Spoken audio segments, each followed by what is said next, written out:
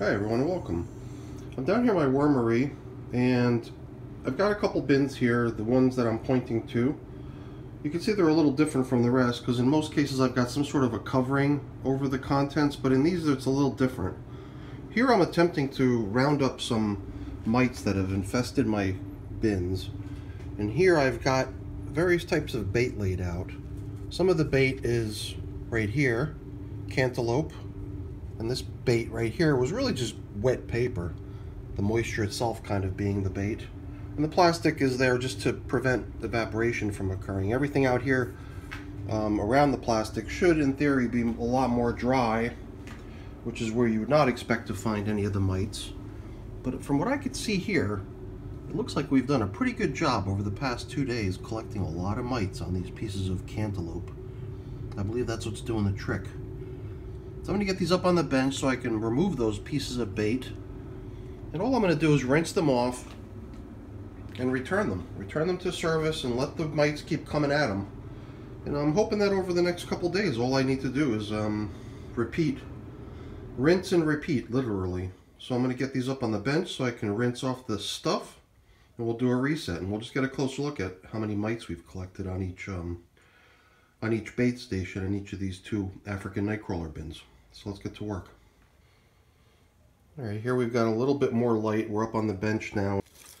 So my idea was to, maybe I should have just left a little time for the worms to leave on their own due to the bright lights and then get to work on this, because I got a feeling that the mites themselves aren't quite as disturbed by the bright lights, and they'll probably stick around a lot longer than the worms. Now that I got some bright lights on this bin over here, I'm going to just leave it be. Hopefully all these little tiny worms that are stuck to the top of the surface of the plastic will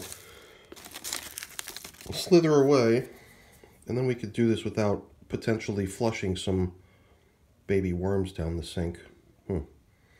Or maybe I just disregard the mites that are on this plastic, since there do seem to be very few, and focus more on this piece of cantaloupe. Because look at all those mites. Ay, ay, ay. I just want to get this thing over to the slop sink and rinse it off and get those mites out of here. So I'll just use this as a tray to carry the stuff over to the sink.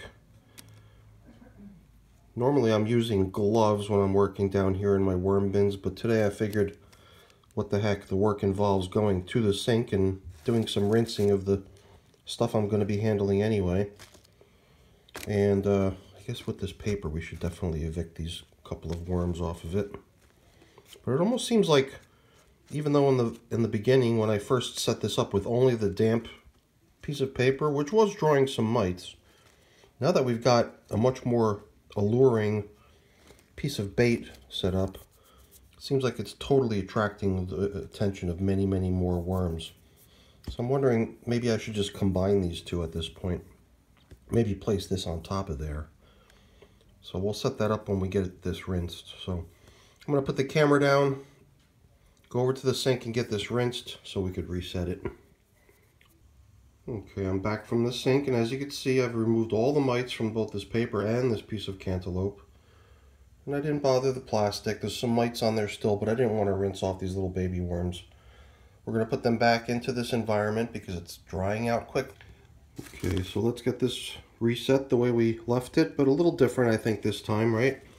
This is good because it's already pretty much soaked, which is the way I wanted to leave it, like I did last time. Although it did dry out a little bit, I wonder if maybe a double layer might help limit the its ability to shed all of its moisture. I don't know. I think that the real attractor here is this this piece of fruit. Really seems to be doing the trick, bringing the mites together so they could be eliminated. Let me just press this down a little bit too. So I don't want it to be hitting the plastic. I don't know why. I just feel like if there's kind of more of a little air pocket above it, that's the slightly better deal.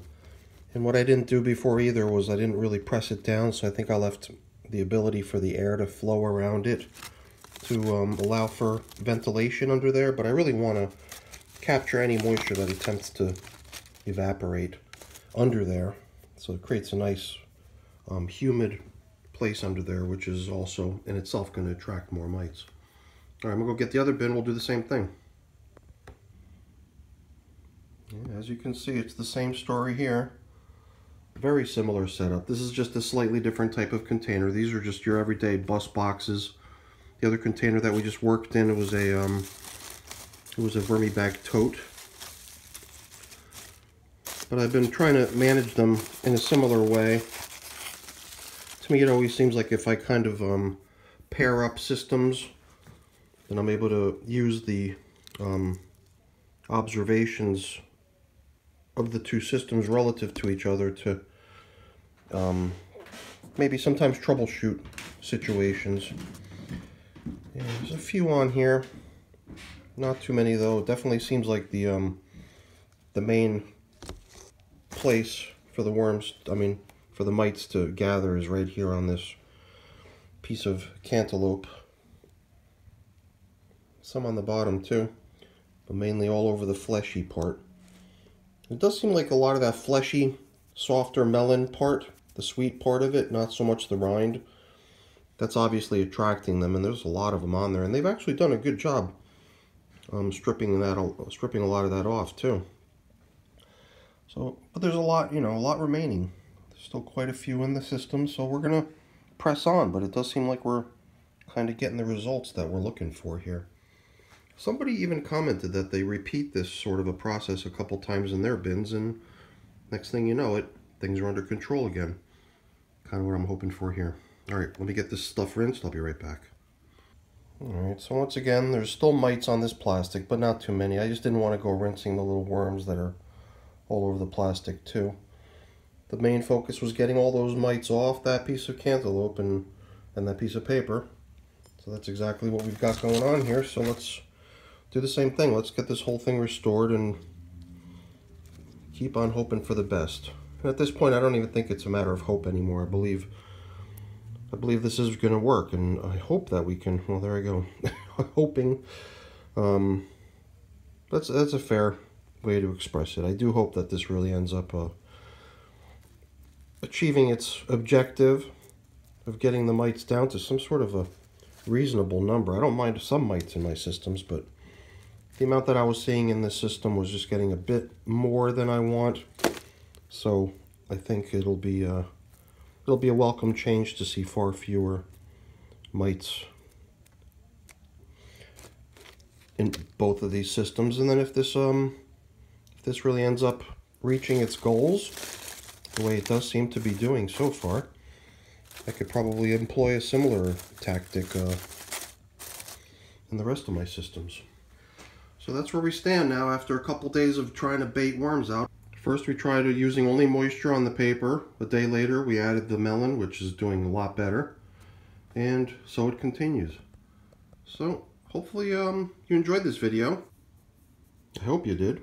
And if you did, then please remember to leave me a thumbs up. That's always really appreciated. And also consider subscribing to the channel too. That's really appreciated as well. Alright everyone, thanks for watching. Have a great day. Bye.